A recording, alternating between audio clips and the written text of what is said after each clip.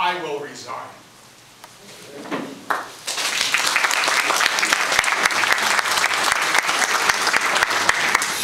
Bonsoir. My name is Oni Joseph, also known as Oni the Haitian Sensation. So, ladies and gentlemen, I'm like you. Well, not quite. I'm 32 years with the government of Ontario, and I'll be winding down my career in many years. But I am like you in the sense that I can't take any more taxes, and I can't take any more of user fees. Our property taxes in the last 3 years have risen 14%. A better solution that we could find, and maybe inviting the cycle safety folks to the table to help design that solution would help us. Alex? I'm a cyclist. I cycle all over the place. And when I cross Moody Drive, I go by 4 Queensway off-ramps. There are 4 Queensway off-ramps today, right? So the redesign of Moody Drive as it goes over the Queensway to accommodate the Transway. And please bear in mind, there is a footpath across the Transway at Iris. There's over 1,000 buses going by there now. I bike by there. There's a traffic light. There's an accommodation for cyclists across the road. There's sidewalks on Sorry. Yes, and we'll have a better design. I know this moderator won't participate for the audience, but the facility that we're going to have at Moody Drive is going to meet best practices for cyclists and pedestrians. It's gone through our consultative process, our advisory process. It's going to be much better than what's there now. But right there now are 4 Queensway on-off ramps, and we're going to have something better as a result. Thank you. John. Thank you.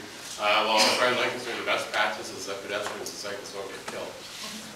Whatever solution that we can work on that I think is cost effective, that meets that objective, I'd be willing to look at. I wouldn't necessarily just give my approval right away to a bridge. I want to see the costs involved, and that can be done. And I have some other ideas perhaps we could talk about further after the meeting, but I'm going to be able to done with some help from outside from the city government. We tend to think that the city government is the only body. Imagine them having to point out that it's unsafe to cross 4 lanes of Queensway traffic. I heard that, and I've read that before. It just makes you wonder, is the tail wagging the dog? They can send a man to the moon, but you can't make a safe intersection? Give me a break. All right, the next subject is the former St. Thomas School. Peggy is Peggy over here? Peggy, you're next. Were you ready to ask questions on your thing, or do you want to wait a bit? I can ask it now. Okay, great. Go. Yeah, you just let everybody know that you circulated the document, so that kind of. Yeah, Would you like me to read the question? What can you do for our community to help make Holly Acres Road something that we can easily use by a bicycle, by being a pedestrian, that makes it safe and convenient for us? At the moment, trying to use Holly Acres is neither of those things. Thank you for the question. Mark, 1 minute, please.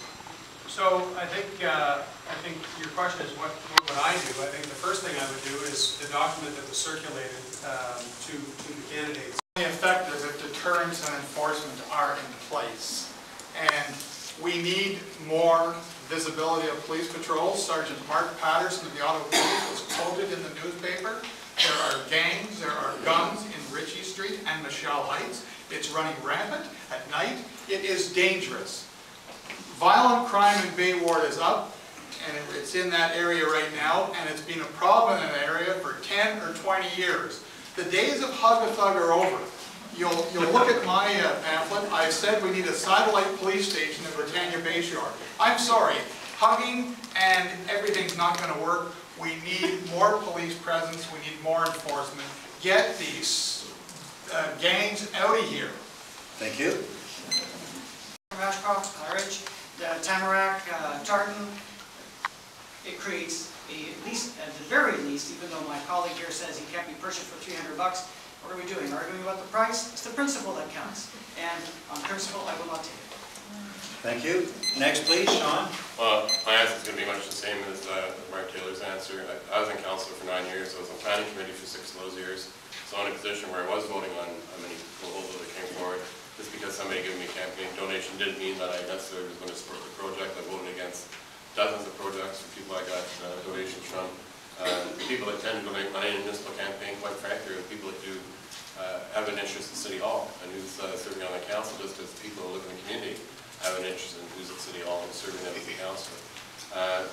I would welcome lots more donations, but so far I've not received one from anybody that has a pocketbook here or their checkbook here. But no, I think I've received at this point one, and it was from Urbandale Corporation, about $300. Thank you. Oni? I've not received any corporate money, and I wouldn't encourage it. My donations have come from individuals. Thank you. Gary? I would have no problem taking money from corporations. I have enough confidence in myself that you can't be bought. I mean, that's an absolute nonsensical thing that someone's going to be bought for $750 or $50. There's an official plan, there's regulations, you go by that. But there was a candidate that used to put all his contributions on his website. I would look forward to seeing it again. And following up, I have not sent out one letter for contributions. I have not solicited 1 cent. Good evening, ladies and gentlemen. I'd also like to thank Ruth and the folks who organized tonight's meeting for everyone to come out. My name is Sean Little. Just to give you a little bit of background about myself, I was born in Ottawa.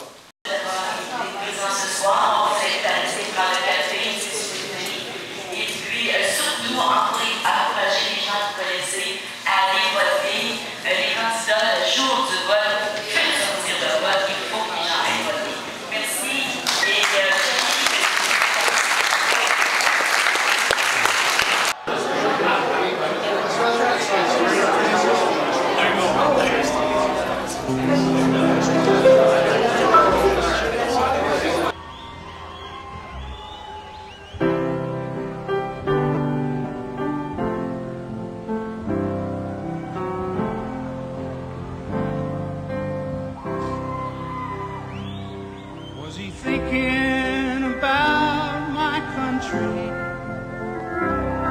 or the color of my skin? Was he thinking about my religion and the way I worshiped him? Did he create just me in his image?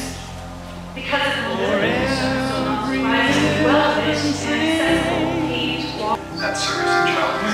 As Diane was mentioning, 64 million children at this point in time are childcare, which is a very, very serious matter. And so once again, challenges being